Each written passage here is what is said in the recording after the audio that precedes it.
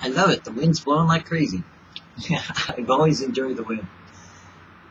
You know the scripture, the wind bloweth whither it will, you neither know where it's coming from nor where it's going, so too is everyone led by the Spirit of God, so that everyone should be called a Jesus gypsy. Okay, maybe just me. Maybe that's my line. Oh well. We should yearn to be more like Jesus. Surely the righteous shall give thanks unto thy name. The upright shall dwell in thy presence. There should be a holy quality, a mysterious and holy presence within the fellowship of Christian believers. You know, there's something about being a missionary in another country that when you ran into another missionary, there was a connection. You just don't know what it is. Matter of fact, don't know how it happens, except that we know it's the Spirit of God, but it's there. Sometimes on the internet, you can find that with some people. It may not always be there, but there are opportunities to make that connection, because God can use anything, anywhere, anytime to connect you with other believers.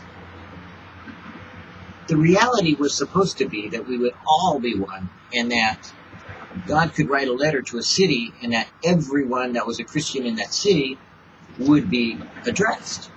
And that's how he wrote the letters to the 7 churches in the book of Revelation. He wrote to a city, the church at Philadelphia. It was one church.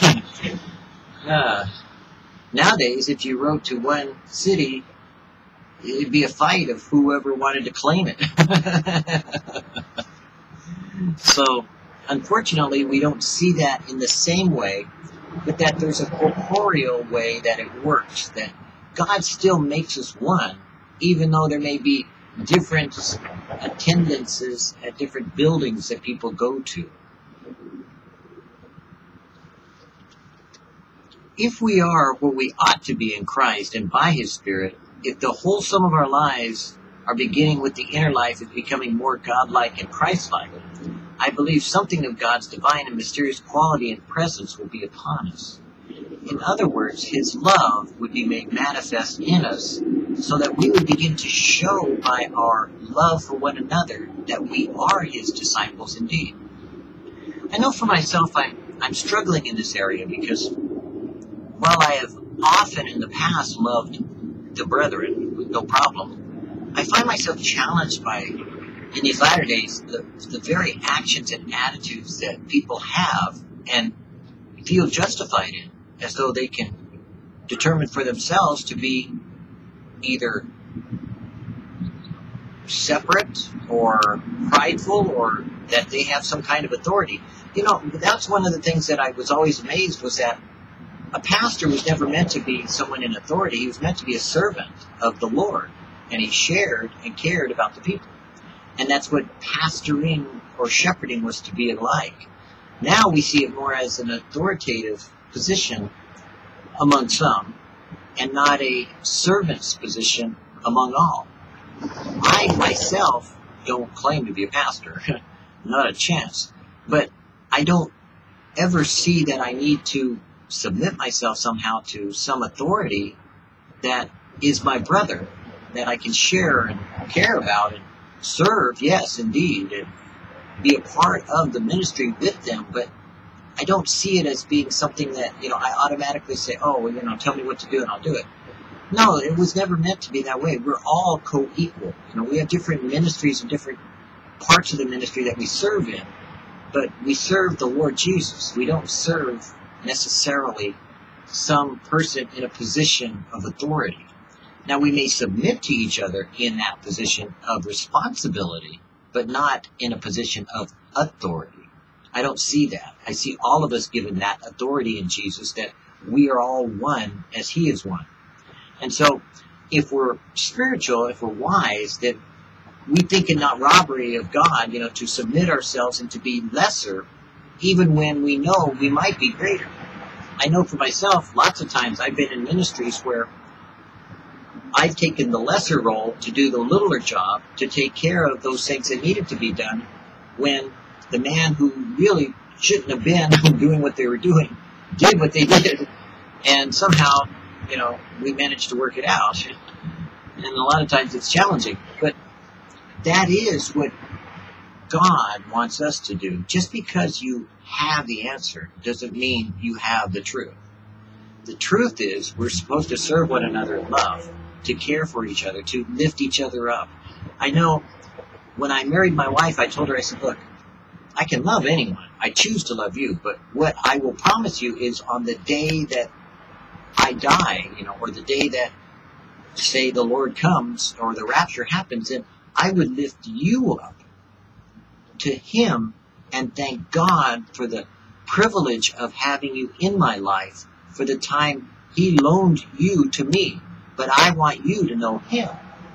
And in that respect, that's what we should be, and our attitude should be about each other. We should be wanting to lift each other up in that way, to thank God for the privilege of knowing that person and caring so much that they would know God more and possibly even have greater ability than we ourselves have, especially if we are, in the eyes of ourselves or man or whatever, wiser, more spiritual, or more knowledgeable. Because really, the more you know, the less you know, and the less you know, the more you know. It sounds a little weird, but it works. I do stand deeply indebted to every Bible teacher I have had through the years, but they did little but instruct my head. The brethren I have known who had this strange and mysterious quality and awareness of God's person and presence, they instructed my heart. So it was not always about just the fact that someone is in charge, but whether or not they are literally in, as it appeared to be, had just come from the presence of God Himself. Moses, we're told that when he went up on the mountaintop and spoke with God, when he came down, shined with the inner light, that he was so bright that they had to cover his face, for it glowed and spoke as the face of the Son of Man. And I understand that. I have seen that. Some have said that about me once, only once. Oh well, we can work on that one. Maybe we'll get some polish. But the people that really spend time with God are the ones that are going to affect you the most and are going to change you the deepest, because anyone can get a word from God, share that, and that's not really them speaking. It's just God using their words to speak through them, just like He could through a donkey or a mule. But the people that seem to be like Jesus, the people that seem to look like or talk like Jesus, aren't those the ones that you just went, man, I just want to be around them.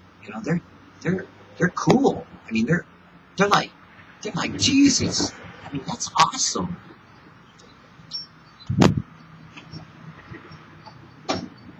And when I think about that, I was thinking, I've met a few, but they're few and far between. Now I have a person that I know on the internet that has a ministry that I would say is the prime example of what we should be in ministry on the internet. And I don't share more than that, because if I give away anything, everybody would know who it is. But I am in awe, and not too many people do that to me, but I am in awe of that person. I just remember two now. I remember one pastor now that I am very much in awe of, that I'm learning from. I'm watching his videos, I'm studying, so I don't care if you know him or not. But very much so, just blows me away. I mean, so far, every teaching I've heard from, just wow. Not too many people wow me anymore. But I think of him as not wowed because of intelligence or intellect, but wow because it feels like you're with God when you're with Him. That's just the way it is. And so, God wants each one of us to want and desire to be like that. That people would want to hear, share, be a part, and be around us, because we are like unto Jesus. We have become likened unto Him. We have begun to say things like He said and do things like He did. So if you read the words that Jesus said, and you find yourself not thinking the same way or saying the same thing, then maybe you're a little more religious than you are relationship. And maybe you've gotten more into doctrine and dogma than the actual words Jesus said. You may be surprised what he really said when you read it yourself. I personally am very challenged by the Christian church at large, just our whole Christendom principles, that I found other pastors saying the same thing, that they too likewise are challenged, including this one I was telling you about. That they say, well, I went along, in the ministry for so long, just assuming I knew what I was saying, until finally I sat down one day and took some time off to really read what was said and what Jesus spoke about and what he meant. And it quickened me to my heart, and I realized that I really hadn't been that honest about what Jesus really said. And most people are talking about the Sermon on the Mount, because everyone uses that as an excused passing by thing that we can say, oh, it's beautiful or it's wonderful, but until you take it personal, you don't really realize what he's saying to each one of us and how powerful it really is, and how much that is what a Christian, that's what Jesus, somebody that's like Jesus, is supposed to be, because that's what he was. Oh, that we might yearn for the knowledge and presence of God in our lives from moment to moment. Yeah, let me say that again. Man, yesterday and even today, whenever I, post and do my, I like to say my paperwork, because it's really not paperwork, it's digital.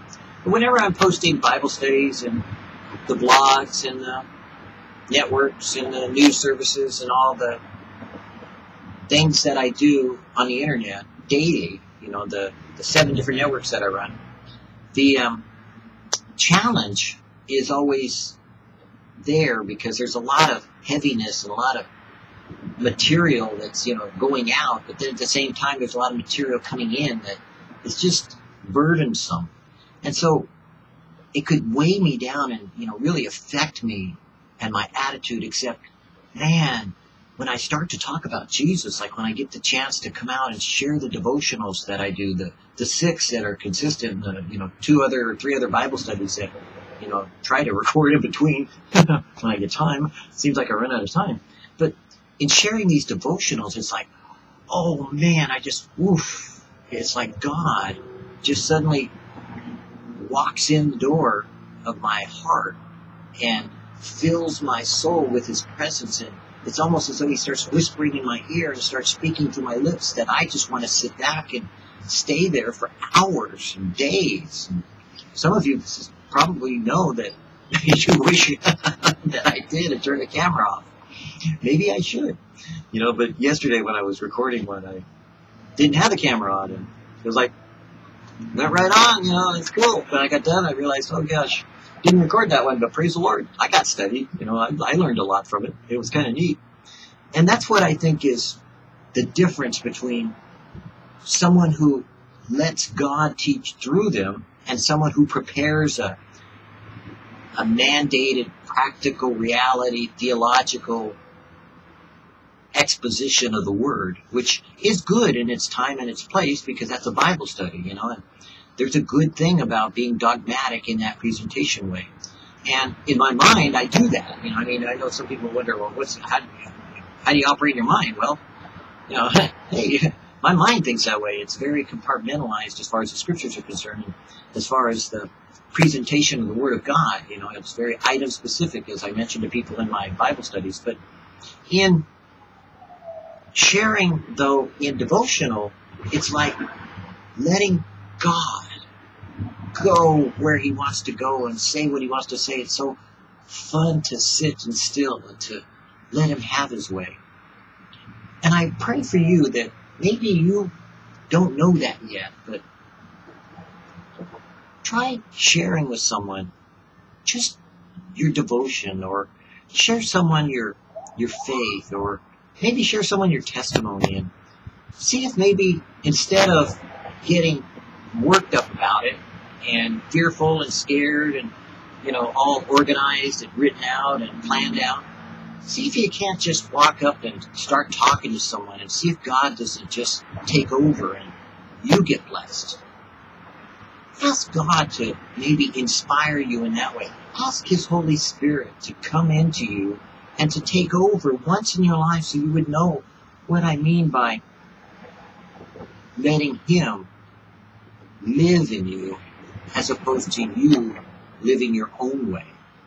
Because 1 John really did mention something that's very real, and people don't quite treat it that real. And it is, if any man be in Christ, and if Jesus be in you. And that literally is a fact of reality of a spiritual inhabitants. God comes in you.